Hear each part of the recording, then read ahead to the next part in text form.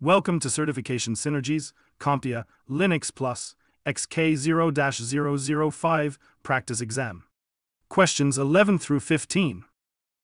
This video is part of our practice exam video series and is filled with questions that closely resemble the real exam. So are you prepared to test your knowledge? Great, let's begin. Question 11.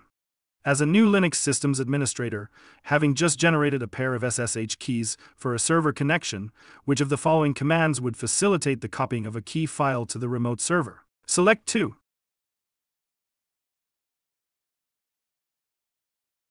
The answer is C and D. SSH-copy-ID and SCP.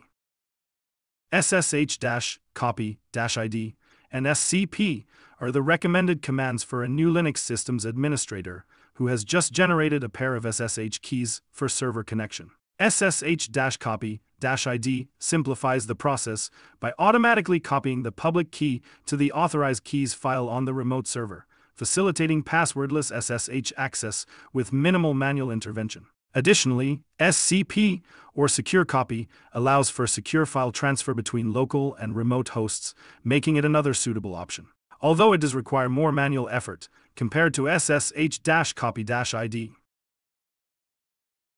Question 12. Which command should a systems administrator use to properly configure a Linux server to enable persistent IPv4 packet forwarding?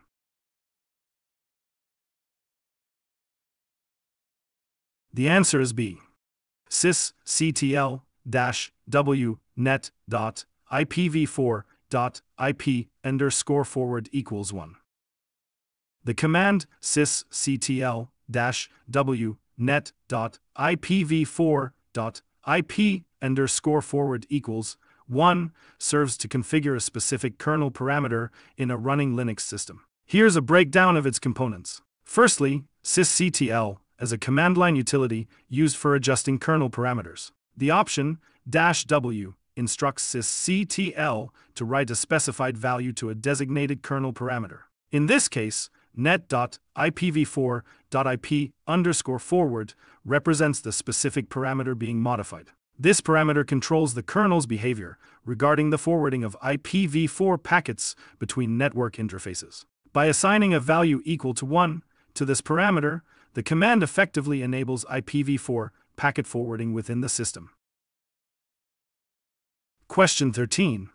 Which of the following commands would allow an administrator to add a tag to a web server API in order to allow end users to connect?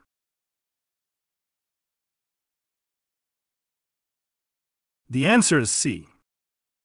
Now that we know the answer, let's break it down. First, hostname CTL as a command utility used to control the system hostname. Next, set-hostname as a subcommand of hostname CTL, and it is used to set the host name of the system. cc-webapp as the selected host name being set for the system. The -h option indicates that the following argument specifies the username and IP address. Here, root will be the username associated with the IP address 192.168.1.44. Question 14. Which command will enable a Linux administrator to effectively back up the directory /customer_database and all its contents to /backup on a remote server named Site2?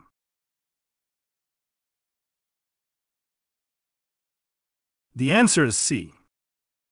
Now that we know the answer, let's break it down. The rsync command facilitates the transfer of files and directories between locations, whether local or remote. The -a option, also known as archive mode, guarantees the preservation of permissions and other attributes during the transfer process. In this scenario, rsync is being used to copy the contents of the local directory /customer_database to the remote server named Site2, specifically to the directory /backup.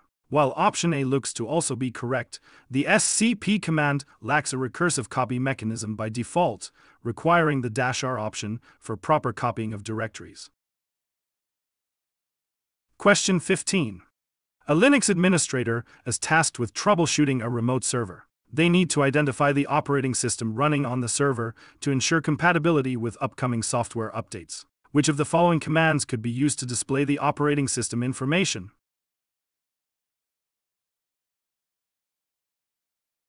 The answer is C. uname-o.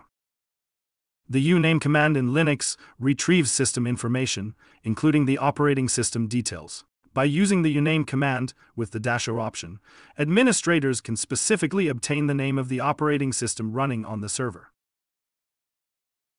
So, did any of these questions give you a tough time? Don't worry if they did, it's all part of the learning process. Luckily, Certification Cynergy has a wealth of free video content at your disposal.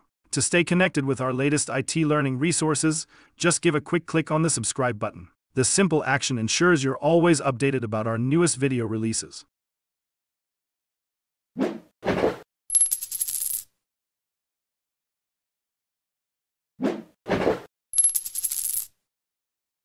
Thank you for watching.